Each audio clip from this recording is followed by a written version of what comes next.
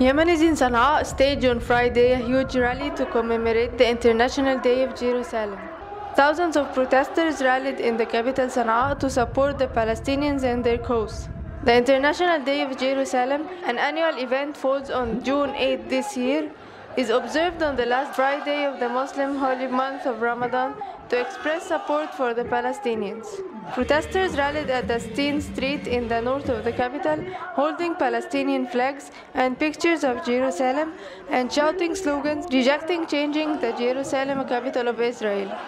خرج الشعب اليمني اليوم في هذا اليوم المشهود ليؤكد على مبدئية مواقفه وأن القضية الفلسطينية ستظل بالنسبة له القضية المركزية للأمة العربية والإسلامية، رغم أنه يعاني العدوان والحصار أشد مأساة إنسانية وفق منظمات الأمم المتحدة، إلا أنه يؤكد على هذه الحقيقة وسيظل متمسكا بها حتى ينتصر لها.